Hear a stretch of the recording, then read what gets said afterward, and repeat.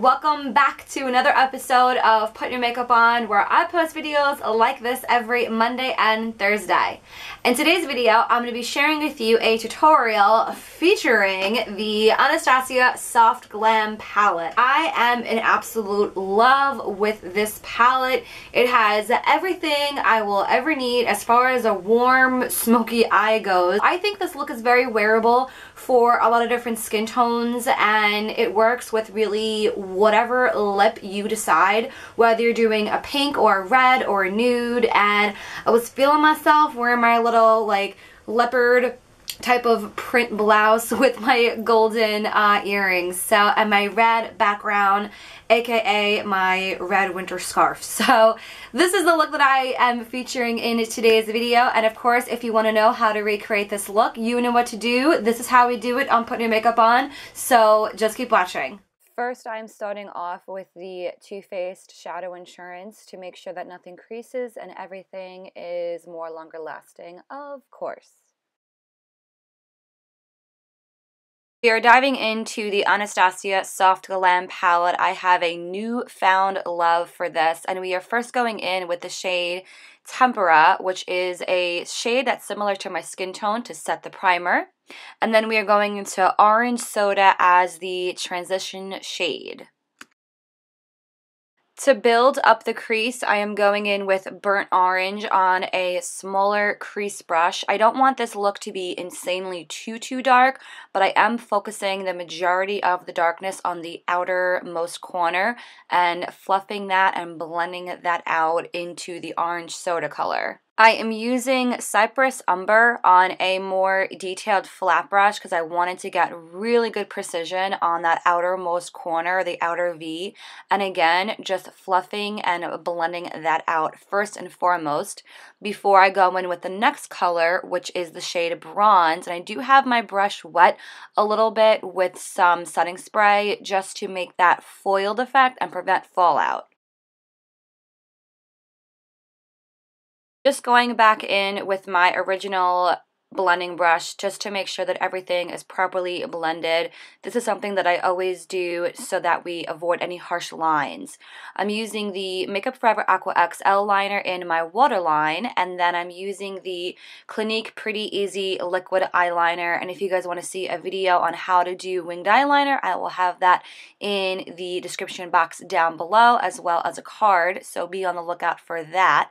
And this is actually a fantastic liner, especially for beginners, because the tip is very flexible. Highly recommend. And then for mascara, Big Tease from Buxom. I've been really enjoying this mascara to give a good amount of volume because I am skipping false lashes today. Moving on to the rest of the face, I'm using the Stay Matte Primer from Rimmel to make sure that no oiliness is peeking through. I still get oily in the winter, believe it or not. And as far as foundation goes, I'm using the Revlon Colorstay. I honestly forgot how amazing this foundation is for the drugstore, and I'm so happy that it now has a pump, and it just gives really nice natural medium coverage.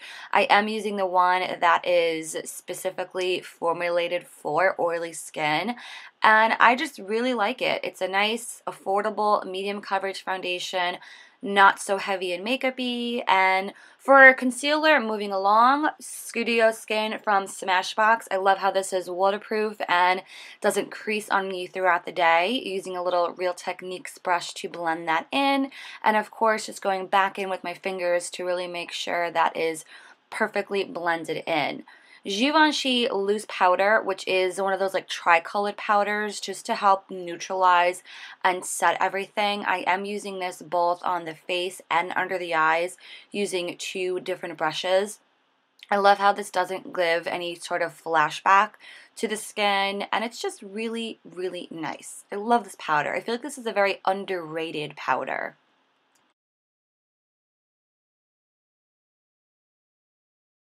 So I wanted to finish the under eyes before I move on to the rest of the face. I'm using a little bit of the shade Rustic and Sienna from the palette on a small little pencil brush. I wanted to, again, give this look a little bit more dimension without it making it look overly too smoky and dark. And of course, definitely don't want to leave the lashes naked, so I am making sure to go back in with my mascara for the lower lash line. Moving along, finishing off the rest of the face, this is the Saddle shade from the new bronzer collection from Anastasia, and I really enjoy this bronzer. I definitely am excited to try out the other shades from them as well. I'm using the Anastasia Blush Trio in the Berry Adore collection, and I'm using the orange shade, which is called Desert, to kind of warm up everything. I really love coral with a good gold type of eye. I think it works really nicely. And then for highlighter, Anastasia, yet again, this turned out to be an Anastasia tutorial. Gleam highlighter palette, love it. Speeding through the brows a little bit, I'm just using the Brow Wiz, and I'm just setting that with the Anastasia Clear Brow Gel as well. And then I'm going in with a ColourPop Lippy, and I think it turned out really nice. What do you guys think? This is the final look.